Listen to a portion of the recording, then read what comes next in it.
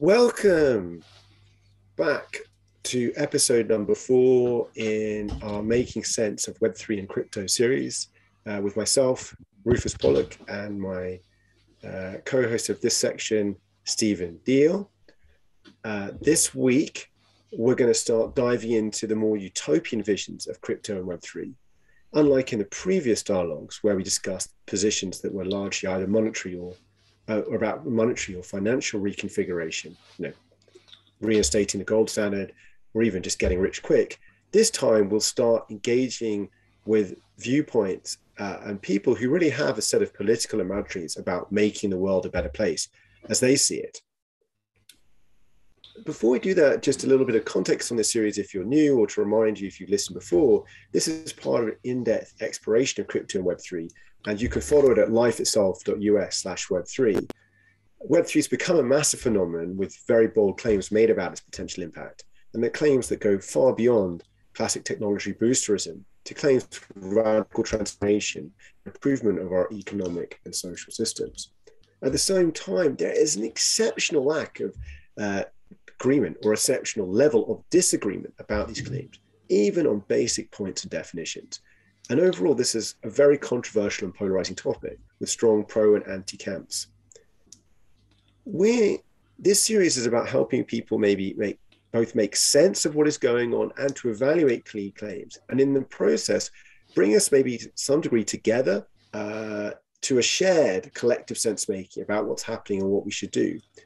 We're starting by exploring specific hopes and aspirations and their associated ideologies, like the one we'll talk about today.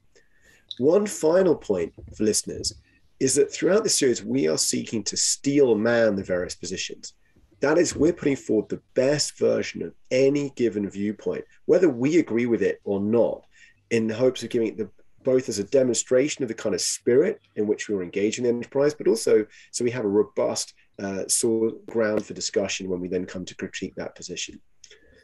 Okay, so back to this week. As we say, we're looking at the more utopian visions of crypto and Web3, and specifically we're going to engage with the imaginaries laid out by technologists and venture capitalists primarily. And it's a vision that allegedly aims to transition the world from the existing US-led international order to a vision in which blockchain technology and technocracy are the new foundations for global human governments that's fairer and freer. This thesis has been put forward in various forms. So far, at least Stephen and based on Stephen and my research, the most fully articulated version that we have found is from Balaji Srinivasan. And we're going to link in the show notes to the background source material, and we welcome suggestions for other material that we should look at in this area, since we certainly don't know everything, and we're constantly seeking for improvements in the evidence base. Now, I want to start coming to you now, Stephen, and just ask you, we're going to start here by steel manning or setting out the best version of this thesis as we've understood it from our reading, and as we understand it from just our own context in politics, science, technology and economics and so on. Do you want to set out the kind of core of this thesis for us in its best version? Yeah, so this is the first time we're actually going to dive into what a lot of folks in Silicon Valley think about crypto and sort of the political imaginaries they have about how this technology kind of make the world a better place and how it can kind of reconfigure the world's power structures in ways that they feel are more ideal. And the essence of this ideology, I think, stems back to a rather older idea that's been around since the early days of the internet, which is this overarching conception of the self-sovereignty of cyberspace. And this ideology postulates kind of an extension of that, which in their words creates this thing called a network state.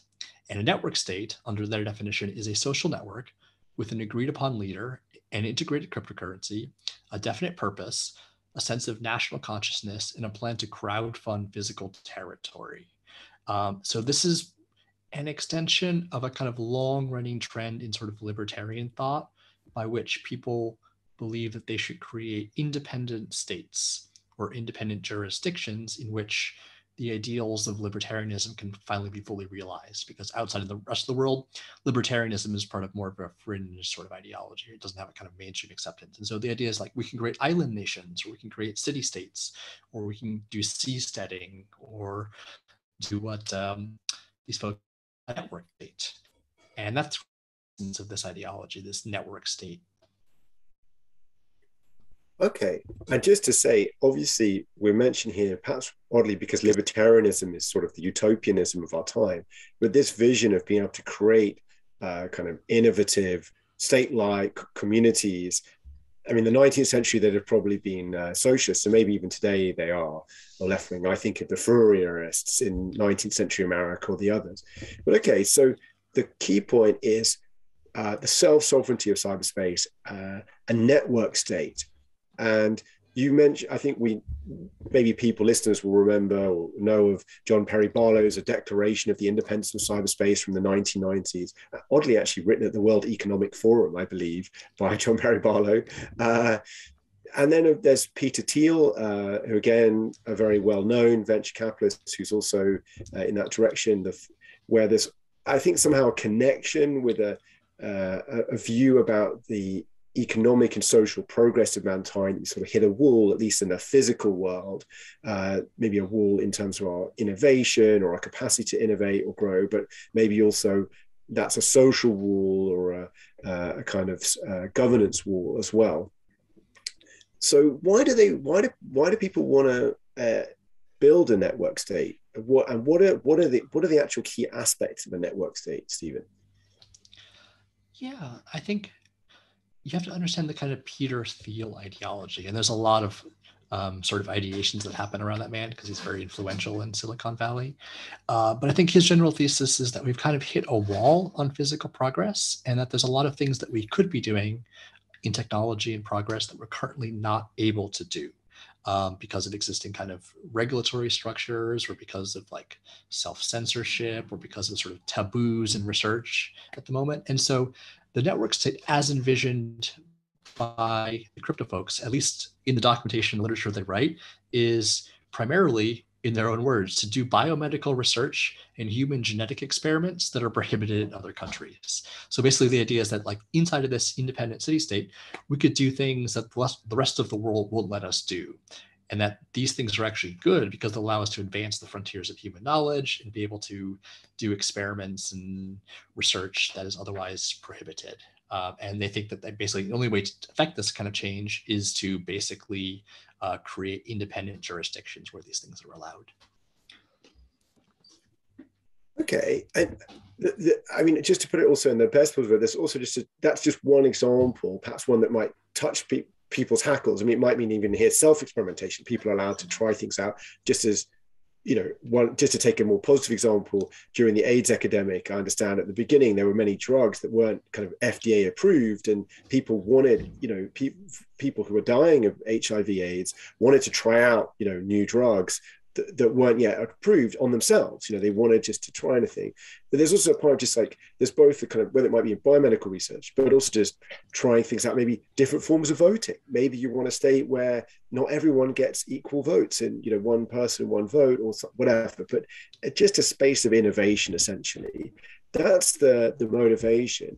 And the question I'm going to have, obviously, we can talk a little bit about the nurture states, but there's also some connection here to crypto. Like why? I mean, people have had these utopian dreams, you said, since the beginning of the internet, but they're kind of reinvigorated in this crypto Web3 era. Is that right?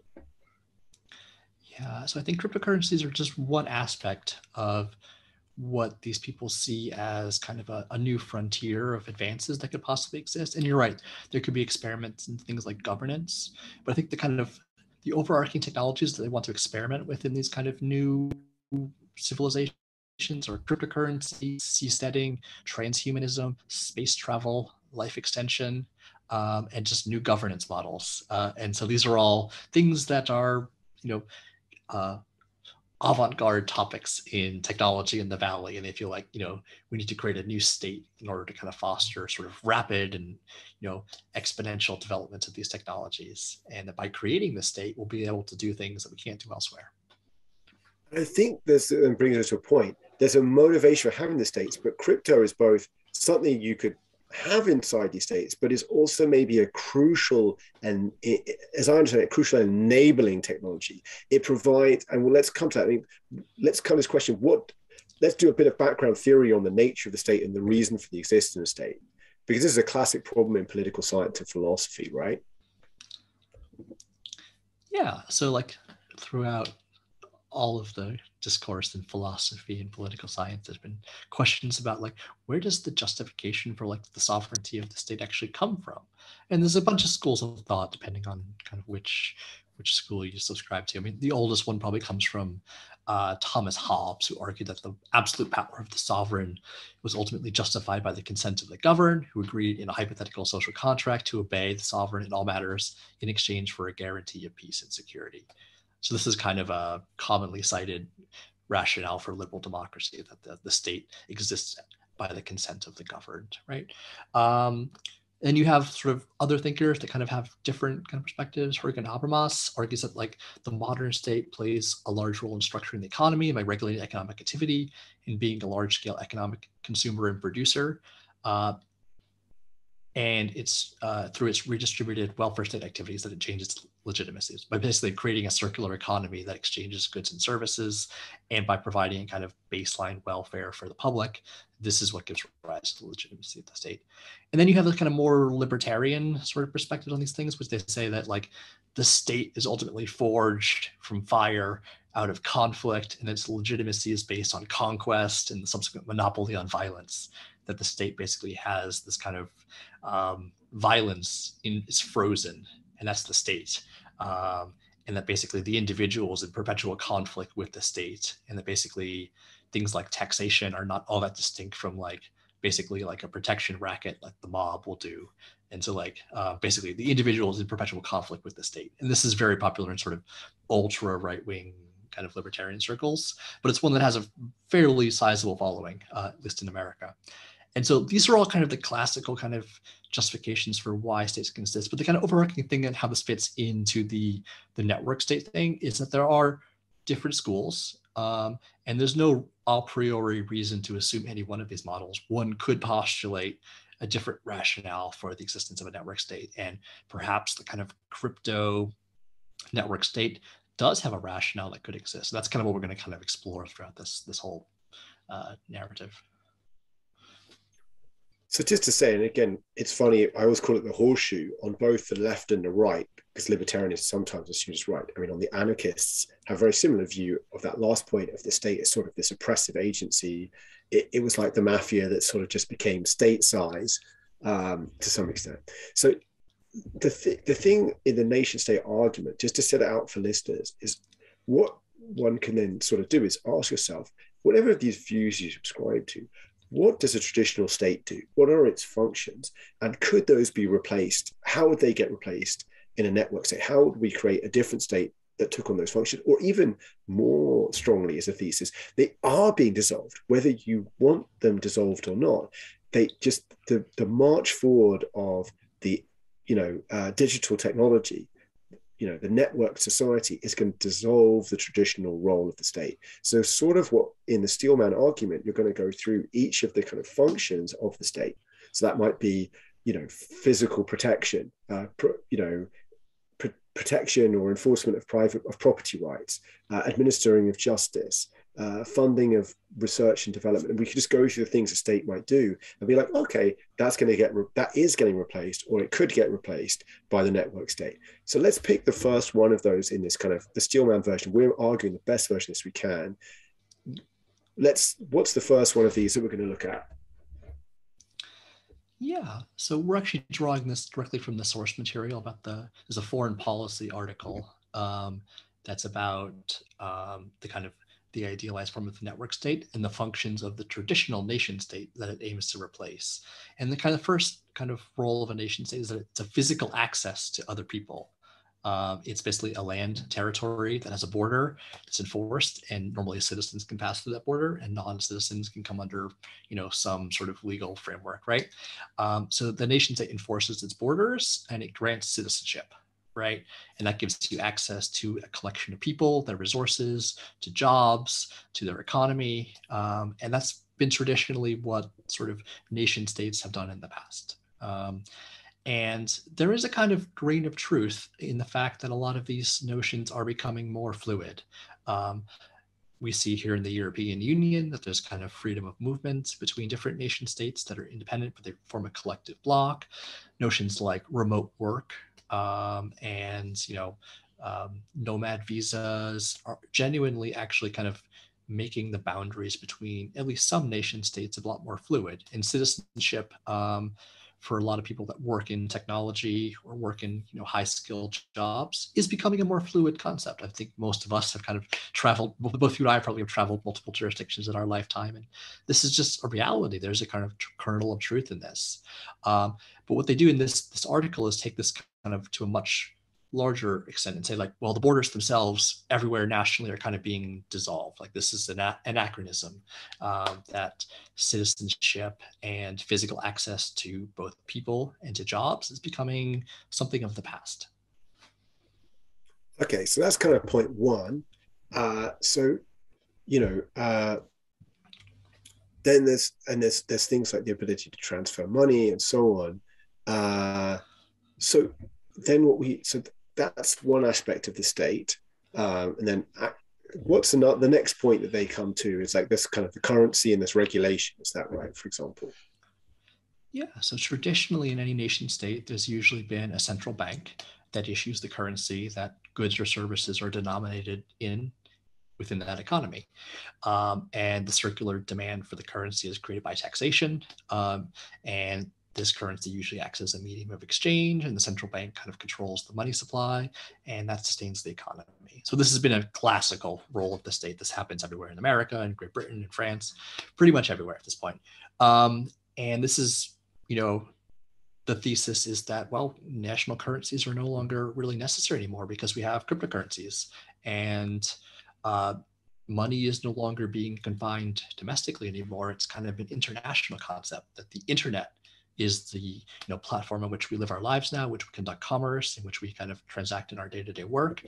So why shouldn't the internet basically be the one that issues the currency at this point? Because it is becoming international, and there's a kernel of truth in that.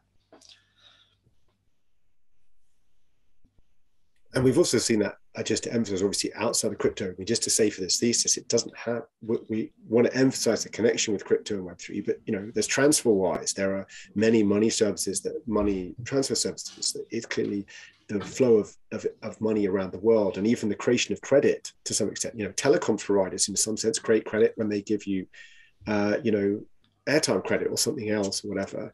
There are many other providers of people who sort of can generate money. So that's one aspect of the state. The other is regulation and property rights.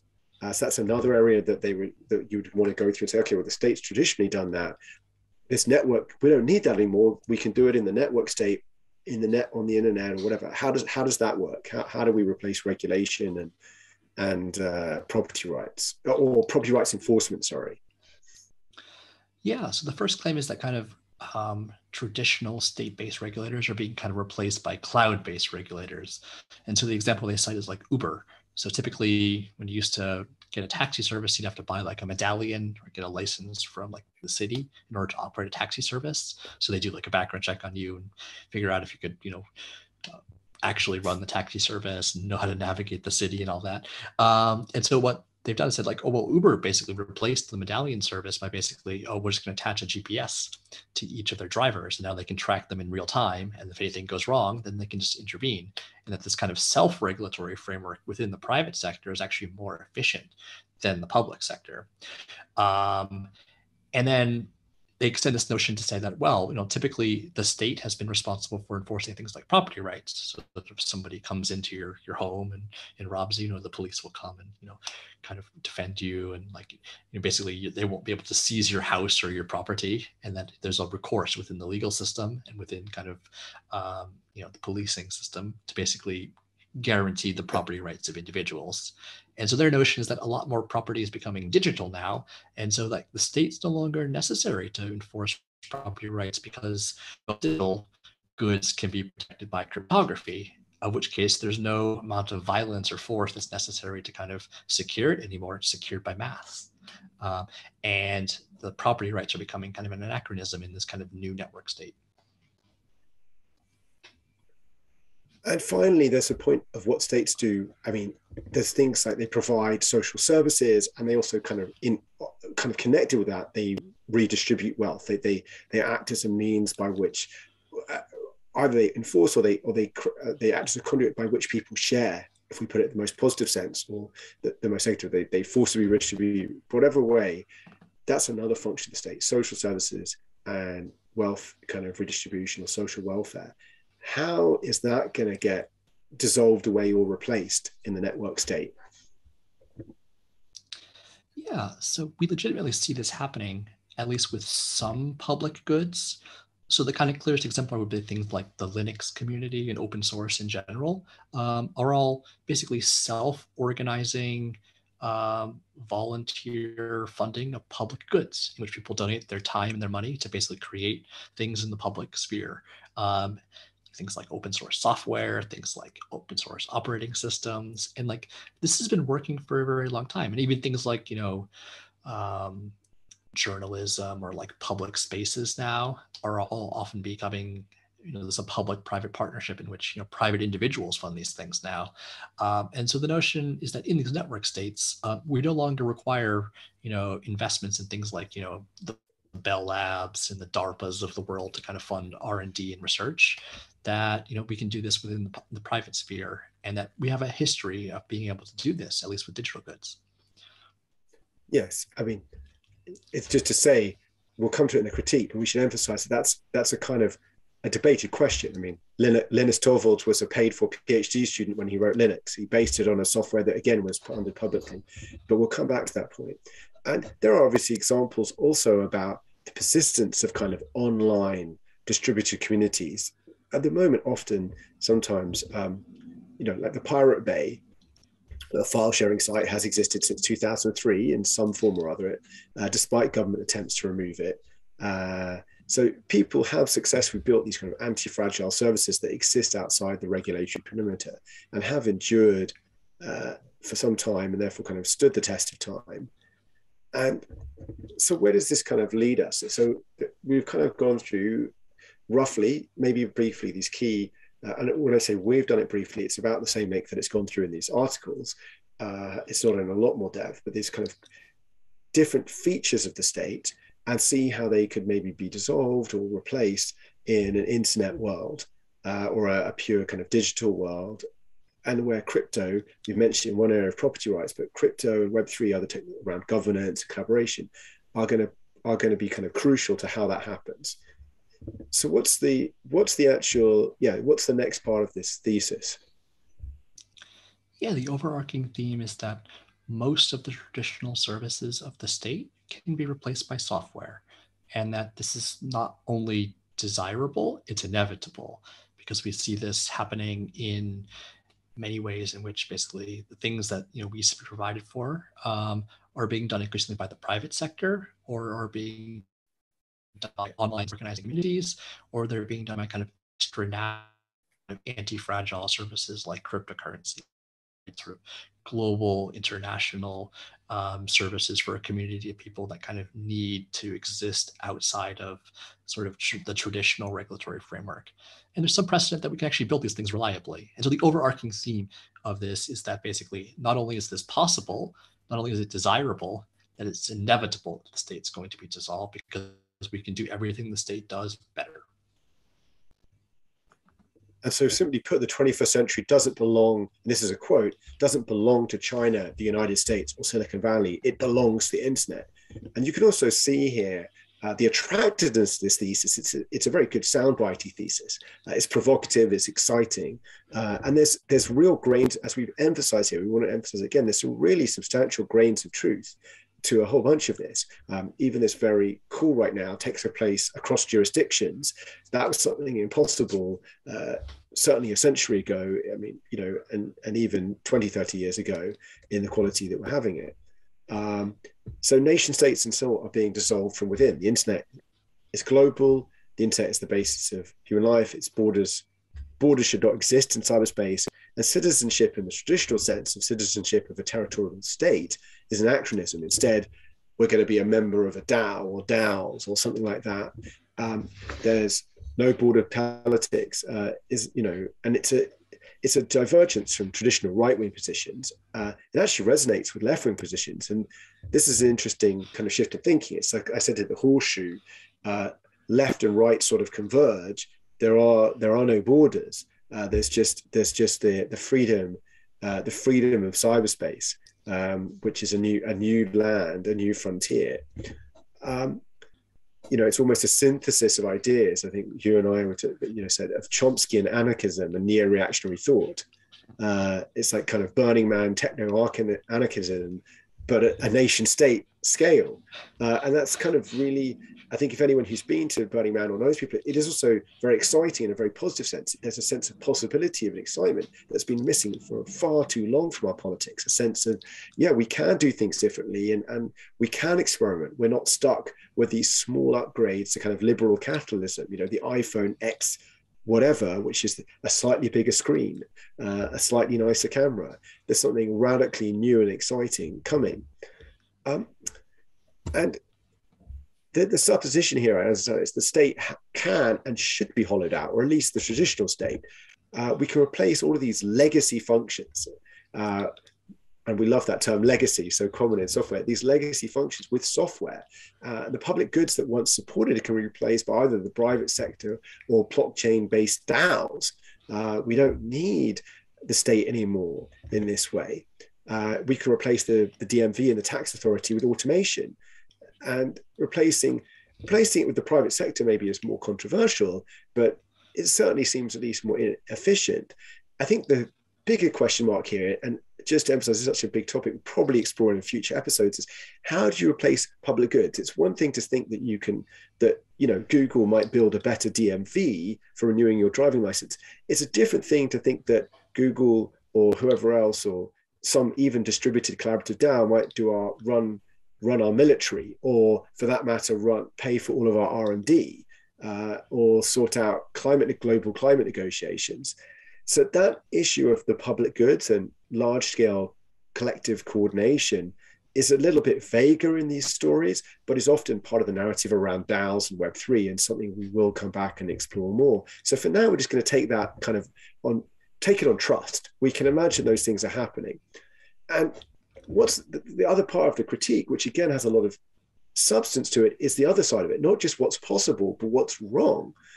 Modern nation states are simply too big or too small. They're either too bureaucratic and sclerotic and inefficient, or they're too small to really deal with the scale of problems that we have, like climate change or regulating AI or whatever. Say more about this point. What's the problem with the nation state today? Yeah, I mean, I think it's just, the notion is that like all politics is local. And I think people just reason about their personal lives and, their beliefs, kind of a Dunbar's number, which is basically the kind of physiological number of friends and community you can actually have, supported by like the human cognitive capacity. I think it's like 120 or something of that order, right? So this kind of seems to be kind of a universal number across a lot of different cultures across the world.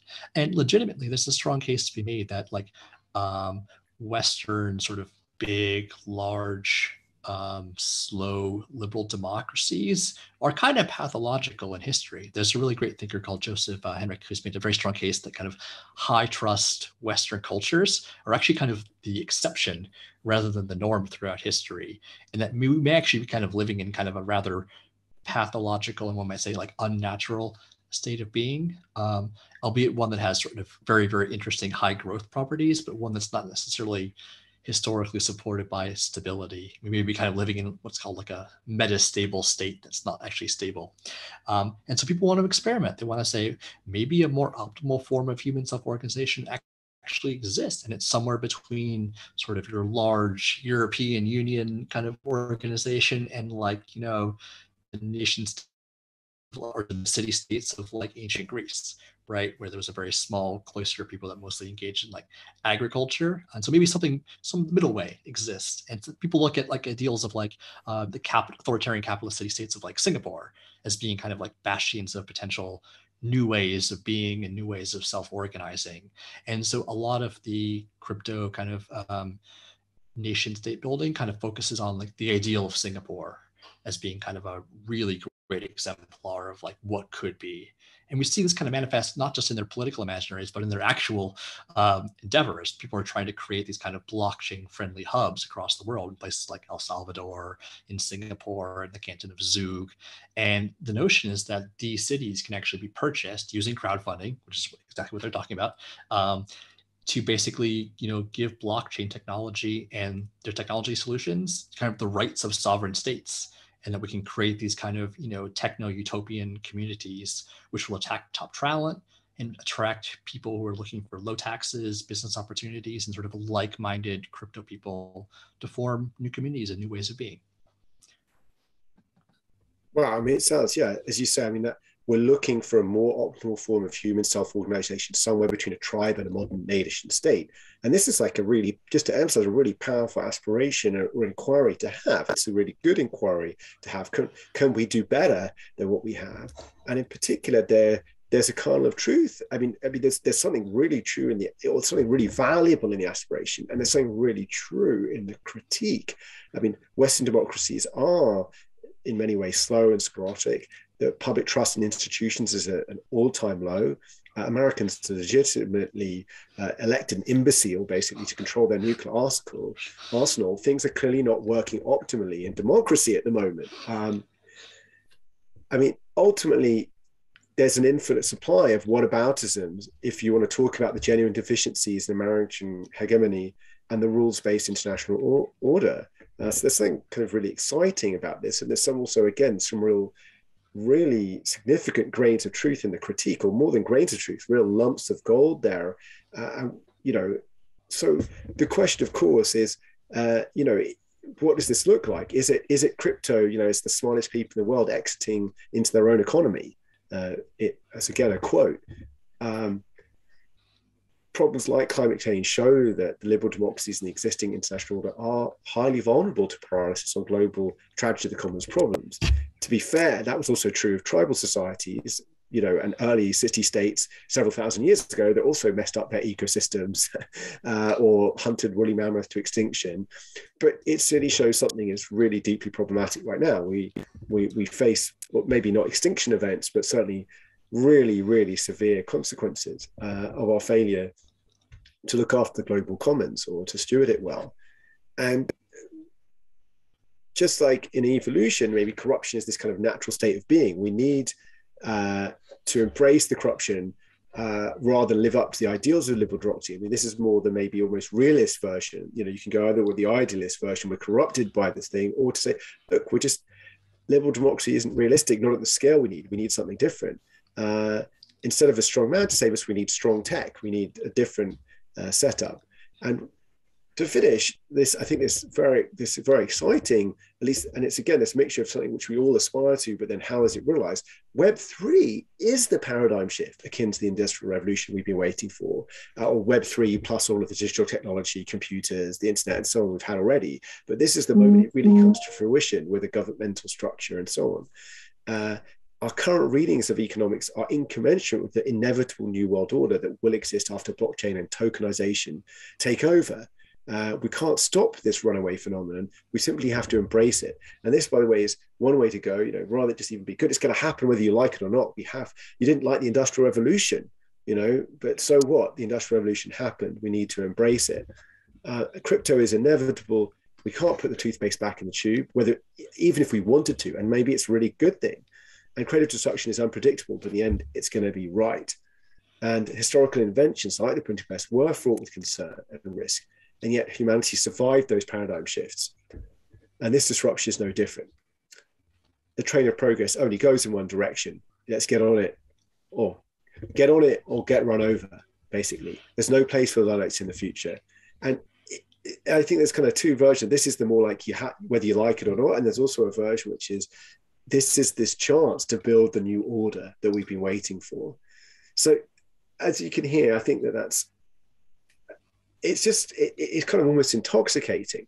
And I think of it sometimes, as we switch down maybe to come to a critique, I want to say something preliminary before that I hope listeners will take it away, because we'll be trying to think of analogies, which is, and we're not saying this is correct, because it's a loaded analogy.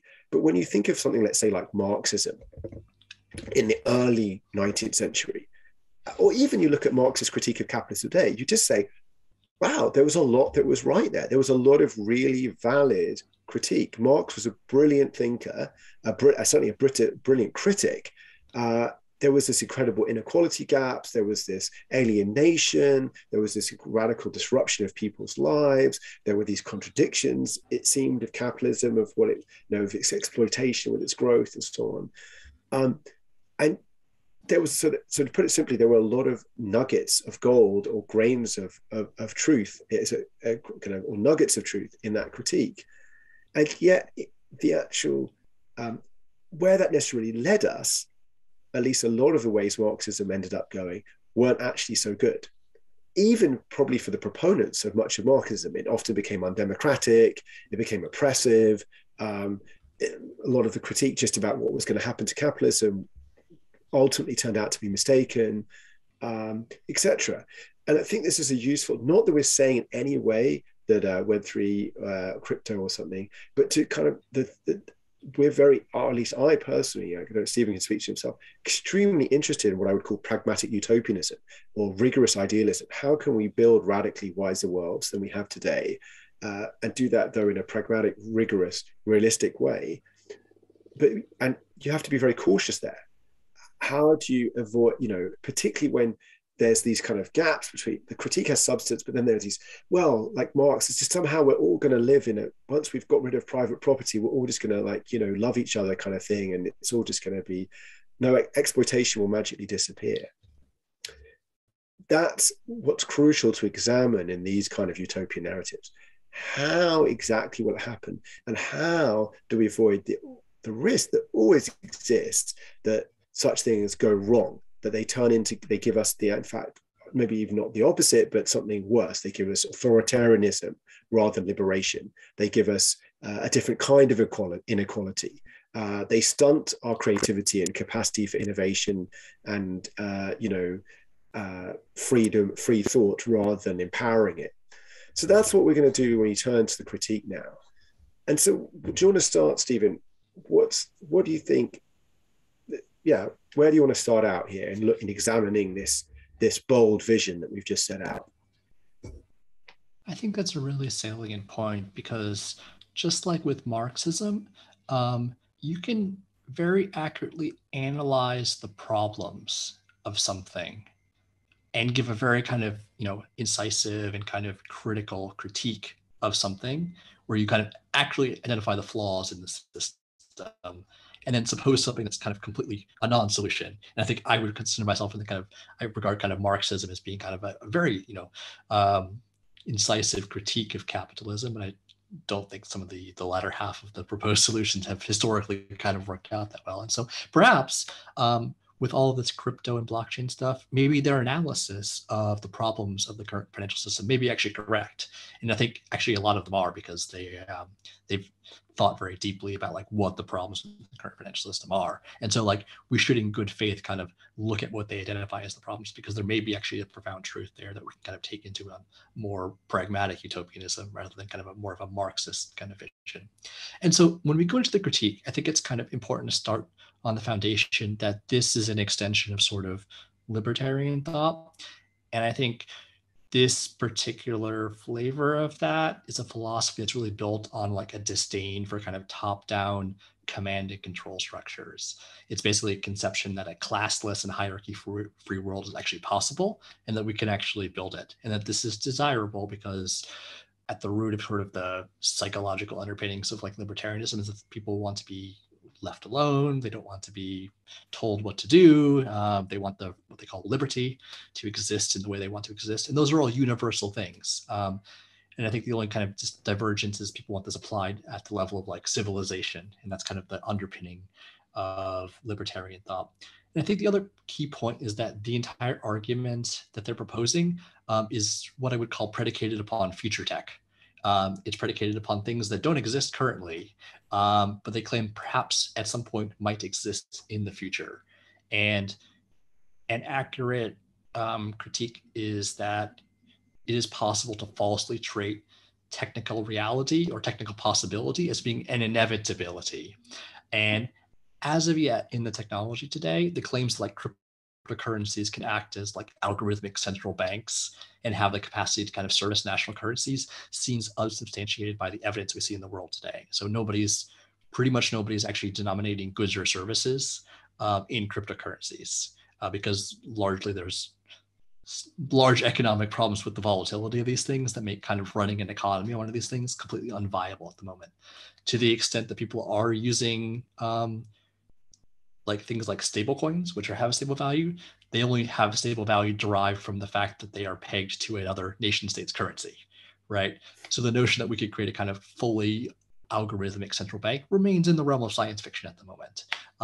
It may be possible, but there may become very deep economic problems with this.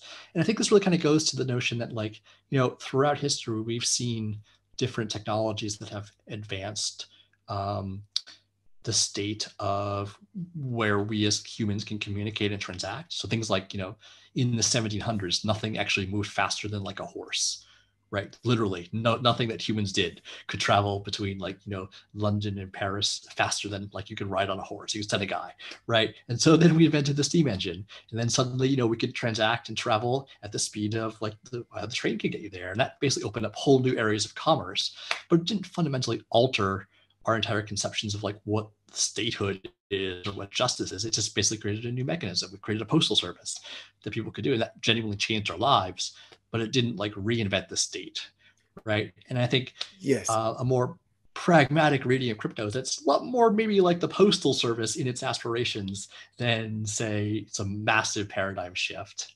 And I think there's some really interesting Go ahead. Yeah, I mean, I just want to riff on that. Just one thing is to say, there's this category that there's two things you mentioned here that I think go really wider and deeper than crypto, about what I would call the techno solutions or the techno orientation of our society. So just to pull out point one is people extrapolate technology, sometimes mistakenly. Airplanes were getting faster and faster. People thought we'd all be riding around like supersonic jumbo jets now. We're not.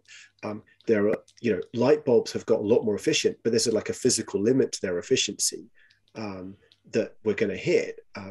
There's many things. There's a tendency, because of the kind of digital technology, the rapidity of its advance, to imagine that things will just kind of keep going, or things that we can imagine will become real. And that's one problem, is when is that extrapolation justified and when is it not? Maybe it's like, people say, oh, well, look, cars used to look like Henry Fords and now we have cars today. Or, 20 years ago, social networks were really basic and now we have Facebook. But the thing is, and you could say, oh, but algorithmic stablecoins are really basic now and they will be like the equivalent of Facebook in 20 years. And that's that doesn't always happen. So that's potential pitfall number one. And then pitfall number two is what I'd call a category error, which is technology clearly alters our lives, from inventing, stone tools to writing to the internet. The question, though, is what types of things does it alter, over what time periods, in what way? And I think that was your point about, yes, clearly having a Steam-based postal service or even email makes a massive difference, but it doesn't necessarily suddenly the state just disappears, or whole new realms of governance come into being that didn't before. And so that's a really important point. Again, we don't have time to delve into this, and we'll come up as we examine these things in subsequent episodes. But that category error point, how do we determine when something is going to, when technology really is going to change the possibility space or make new things possible, and when is it not, is actually really important, because there's a tendency to imagine that technology is this kind of magic pixie dust, that any hard problem that we come across will kind of throw some pixie dust on it and it will dissolve away. And that's not at all clear that's the case. And I think there's also another part of the critique then, and I might be stealing your words here just to come back, which is, not only might things not work, but it might go badly wrong.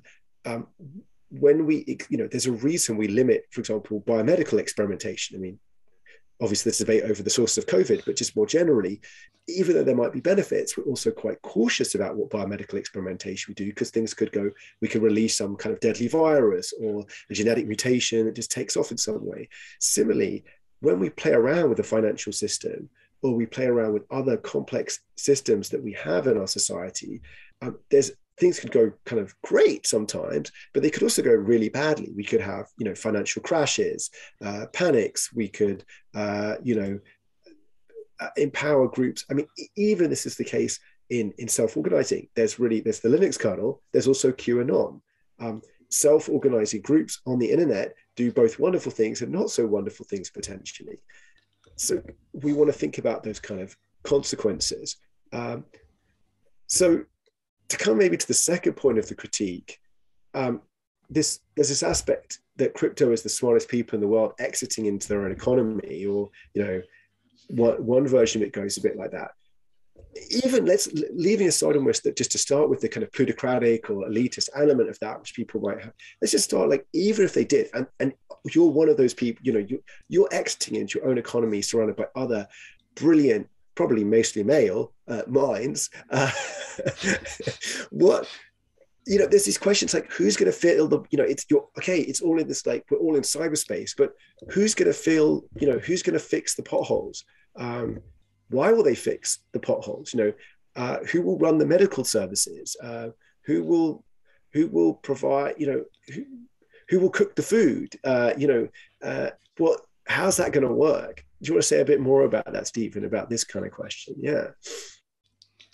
Yeah, I mean, the fundamental question, like, who's going to fix the potholes? Why are they going to fix the potholes? Is a proxy question for like the most profound question in like political science. Like, how do we sustain public goods, and how do we basically create an economy in a state that works? And I think the best commentary on this problem was actually given in an American cartoon called South Park, actually, in which there's this kid. It's a bit sophomoric, the episode, but basically he wants to run a theme park, and then suddenly he realizes that, like, oh, if the ride breaks down, then I'm basically going to have to hire somebody to fix it. And then if I hire somebody to fix it, then I have to pay their salary. And if I hire somebody to basically, bring in customers to pay the salary of the person who's going to fix the ride, then I have to basically provide food service. And then if I have food service, I need to provide bathrooms.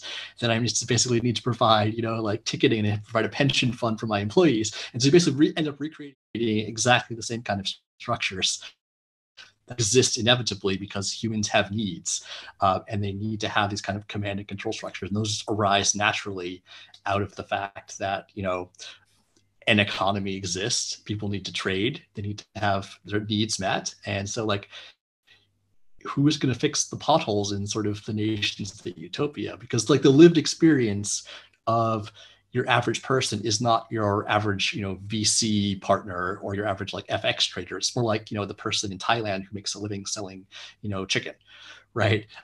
What does this kind of nation state actually offer them? Because that's the bulk of humanity.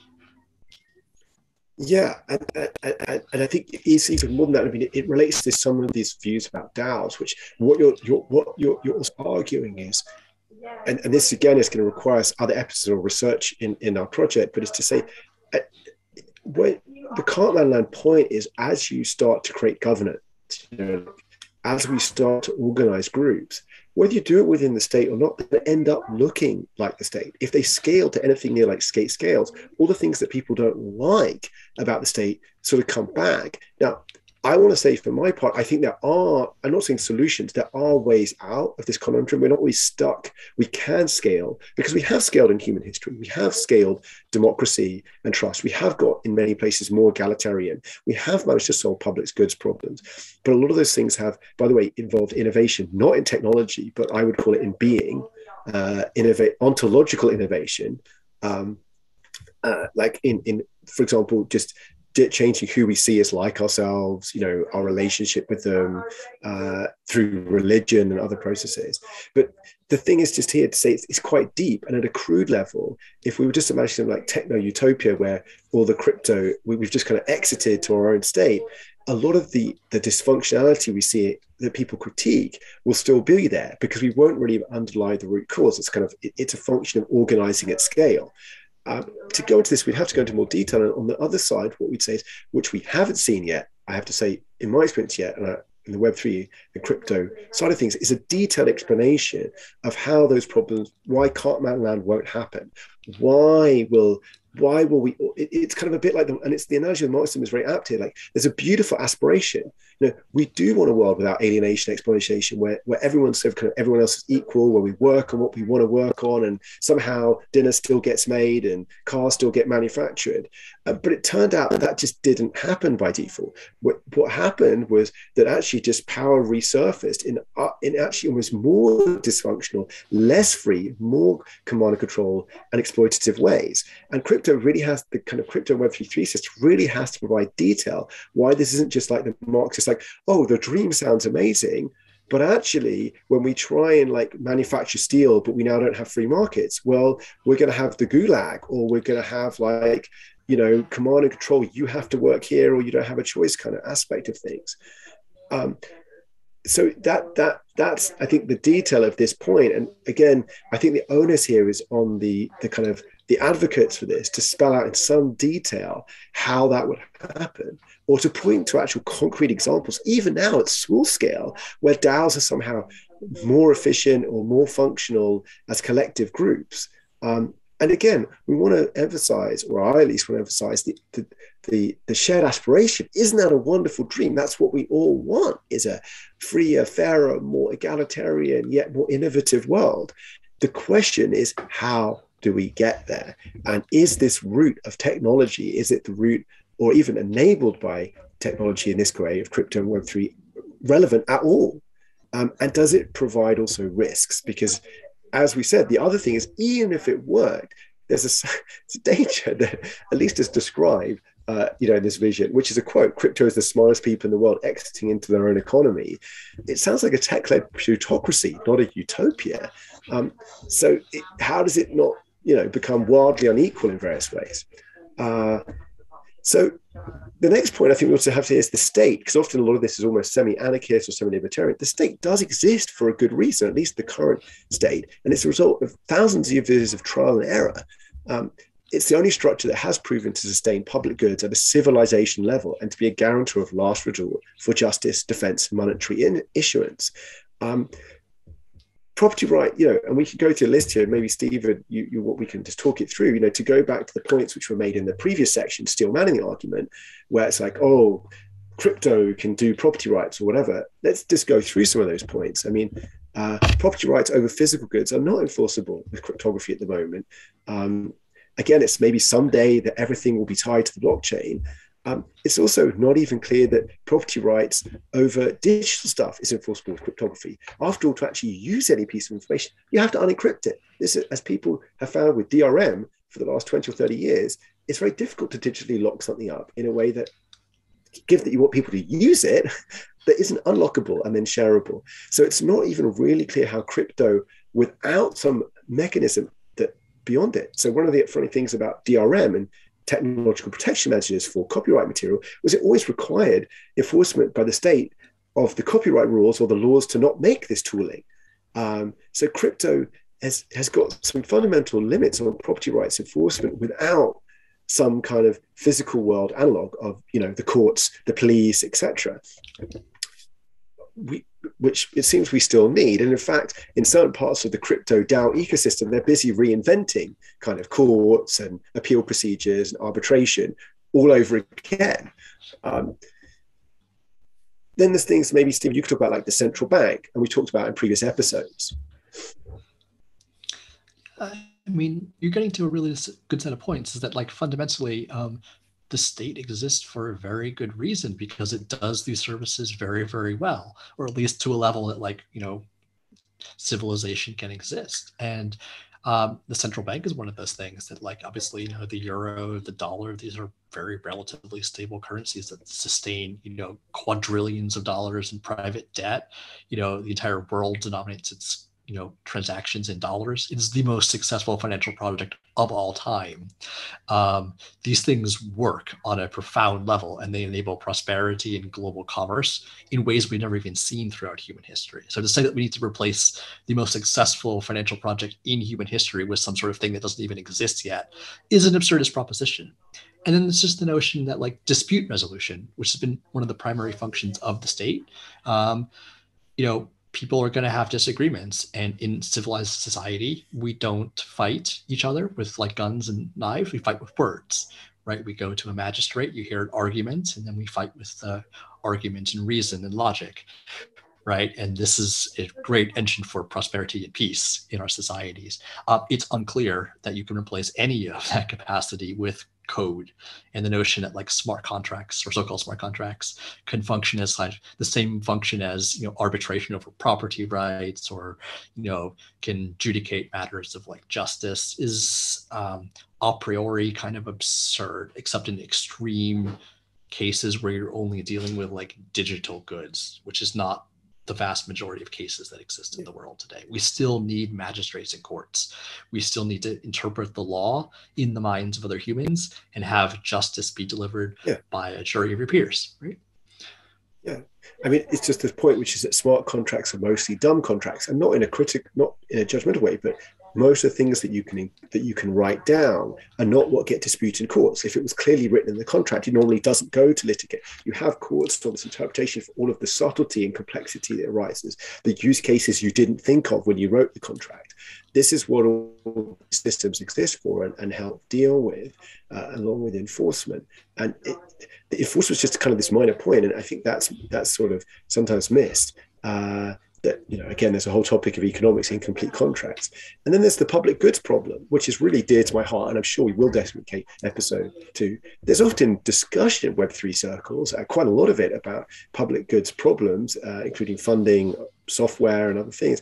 But it's not at all clear how they solve the free rider problem. How, you know, there's just, as far as I can tell, I haven't found yet an actual substantive explanation of how this would happen, how you deal with contribution, how do you make sure that everyone contributes to the public good that you need, how do you make sure that people contribute to defense or education or R&D in your DAO, your society, you know, and if people choose to not participate, how do you stop them having access to the goods? I mean, and perhaps on the far end of these, and we again could dedicate an episode to it, there seems to be claims about universal basic income and DAOs, like almost every utopian idea, often again hugely admirable, of a universal basic income, kind of get thrown into the pot here without any explanation. I mean, I was on an episode where people were talking to me about a DAO-based UBI project, and when I said, well, how many people are actually getting funded at like $400 a month, and you're talking like a few hundred or a few thousand, there's just no sense of how UBI would scale to the level of a society. But again, there's this kind of like, well, don't you realize it may look small now, but Facebook looks small, and one day it will be this. And this comes back to this discussion of, we have to be quite rigorous about what things, you know, like, again, going to the Marxists, you know, what things actually extrapolate.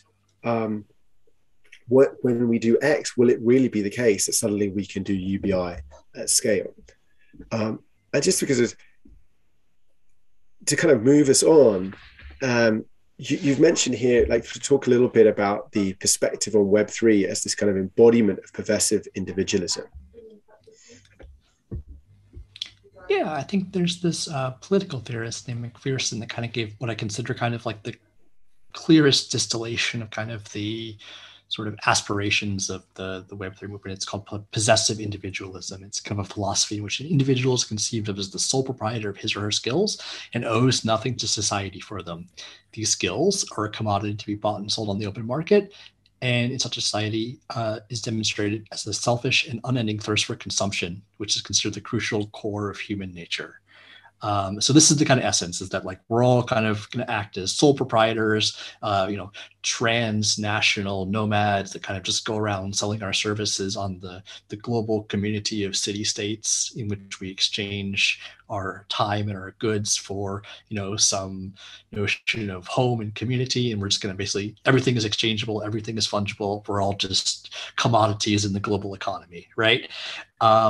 And I think the most salient critique of this comes from a kind of classic economics problem, which is called Ronald Coase's theory of the firm. Maybe, Rufus, you want to cover what that essence of that argument is?